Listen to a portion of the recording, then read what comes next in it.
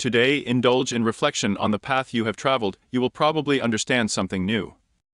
Everything that happens today is for a reason. Be attentive to the signs of this day. Do household chores, do something useful for the family.